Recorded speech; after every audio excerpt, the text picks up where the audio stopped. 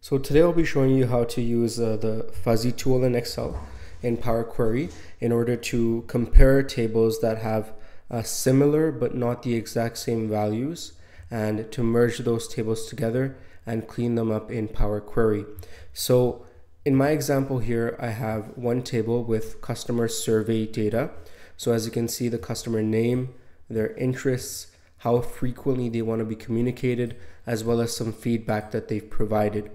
And what I want to do is, based on this information here, I want their phone number, their email address, and their physical address, as well as their preferred mode of communication, so I can actually start sending them these targeted marketing campaigns. And in this spreadsheet over here, I have that customer data. I have the aggregate customer data with all of the information I have been collecting on these customers, including their phone number, email, and their address. And of course, their preferred communication method as well. So I want to take this column, this column, this column, and this column, these four columns from this table, and I want to put them into this table here. And the common denominator, what I'm going to be comparing between the two tables, is going to be the names of the customers, because that's the common value.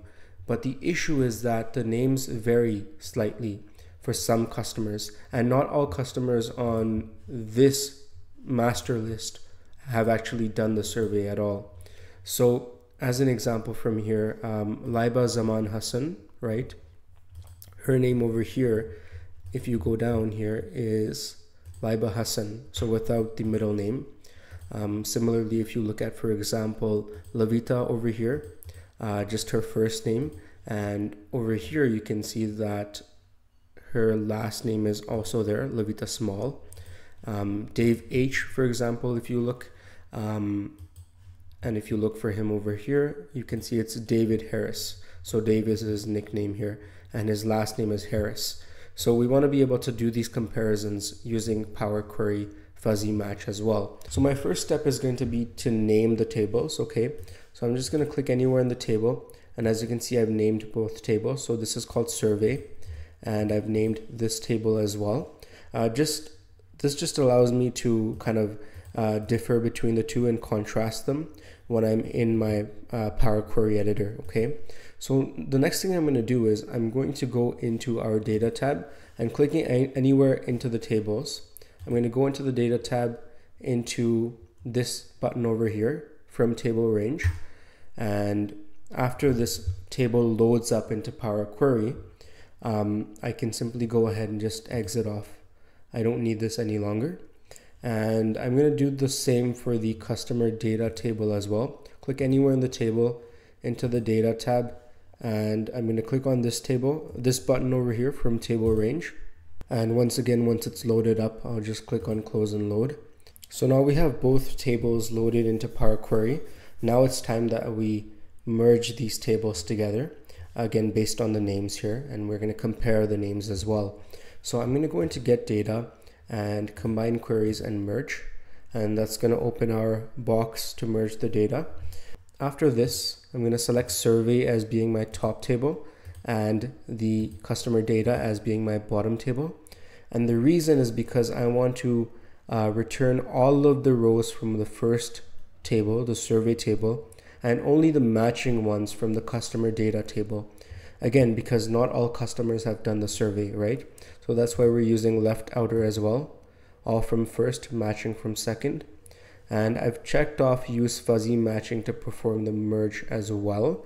And I can drop down into the fuzzy matching options. And the only thing that's really relevant here, important to know, is the similarity threshold. Now this is the tolerance level when you're matching. So in our case, we want to match the names over here with the names over here. And our threshold, if it's 0, for example, then everything is going to match. So for example, Chris Harris is going to match with Christopher Martin as well, even though they're not very similar. But just because of the Chris, they're going to match. But if you select 1, for example, then it's going to be very exact, and it's only going to match exact characters, okay? So it's anything from 0 to 1. Default is 0.8. I'm going to go based on my judgment, and I'm going to select 0.5. And as you can see, we have 36 out of 40 rows matching, okay? Which means that 36 people from our customer data are matching in the survey data over here, okay? I'm going to click OK over here, and that's going to bring this merged table into our Power Query editor. And once we've done that, we can see our survey table, and we can see our next table over here as well, our data table.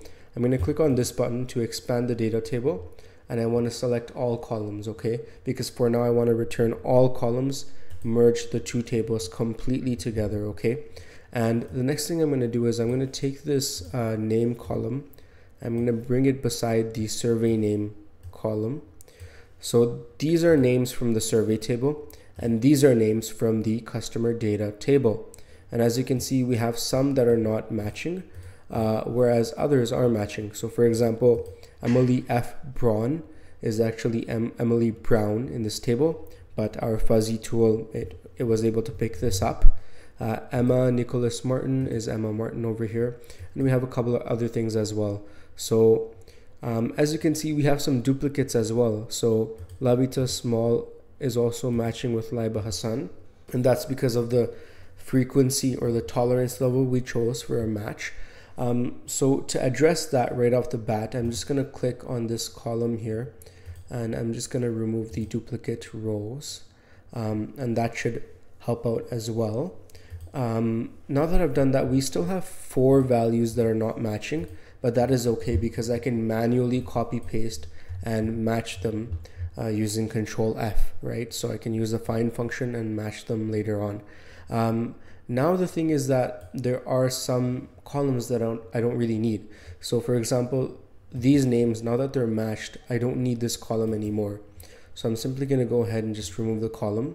And there are other columns I don't need as well. So I want a table that has the customer name, the interests, the communication frequency, and then their preferred mode of communication, as well as their contact information as well. So their address and phone number.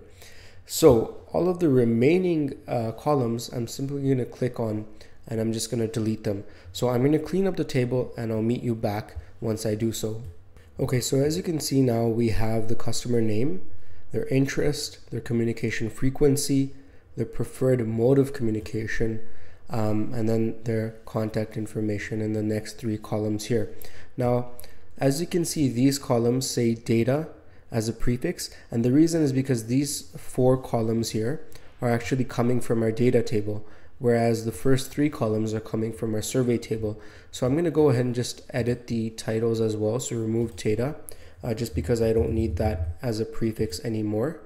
Alright, so now my table is cleaned up. Again, we're going to be copying and pasting these 4 values that our fuzzy match was not able to match. And we can go ahead and simply close and load, and that's going to bring this table into a fresh worksheet for us, okay, where we can do our further editing, okay. So as you can see, 4 columns that didn't match, but the other ones, there were multiple ones that had similar but slightly different names, and as you can see, fuzzy match matched them. And so as you can see, we were able to match our customer data table with our survey results table and use only the columns that we need in order to generate our merged table, which is right over here. So that's how you use Power Query Editor, how you make those changes in your data, and how you use the fuzzy matching tool in Excel. Thanks so much for watching.